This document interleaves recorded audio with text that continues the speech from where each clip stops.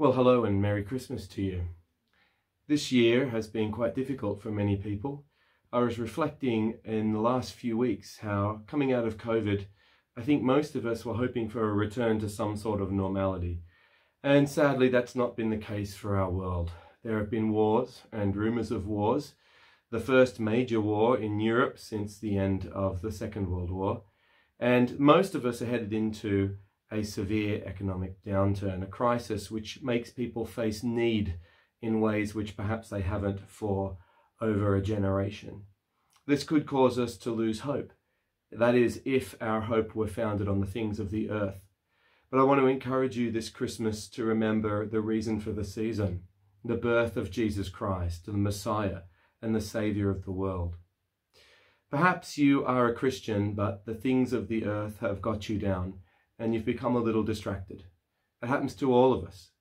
This festive season, I'd like to invite you to return your focus to Christ, who is the rock and the foundation of our faith, who promises never to leave us nor to abandon us, who is there with us through the storms and also through the joys of life, whose light and life came into the world 2,000 years ago as a baby born in the manger. But he didn't stay an infant, he grew to be a man. And of course, he taught us how to relate to God, how to come back to our Father as prodigal children. And then he died on the cross to take the punishment we deserve and rose again so that we too, if we believe in him, can inherit eternal life. It is the greatest gift of all, given to the world, not under a tree, but in the form of Jesus made man, God in human flesh. And if you're not a Christian, and you're one of my many friends who as yet does not believe on Jesus for salvation, please don't tarry, don't waste your time. This year, I'm mourning and I'm comforting people who are mourning, more people who have passed away than I think than ever before at Christmas time. Life is so finite and so fragile, and you may not have tomorrow.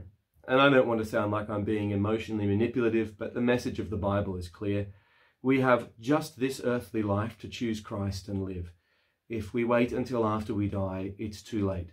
So in this life, we can choose Jesus, and his sacrifice and resurrection can pay the price for our sins and ensure us that the gate of death is a joyous one to enter into heaven. This Christmas, even though times may be tough, even though you may be feeling sad or lonely or bereaved, remember the wonderful hope to which God has brought into this world, his only Son. Many hundreds of years before Jesus was born, the prophet Isaiah was given a special vision of God, of the birth of this child. This prophecy can only be fulfilled in Jesus of Nazareth, which I think is a supernatural proof and evidence of his godhood. Isaiah chapter 9 and verse 6.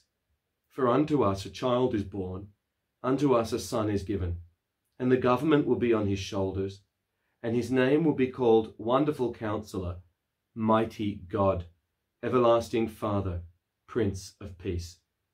Of the increase of his government and peace there will be no end, upon the throne of David and over his kingdom, to order it and establish it with judgment and justice from that time forward, even forever.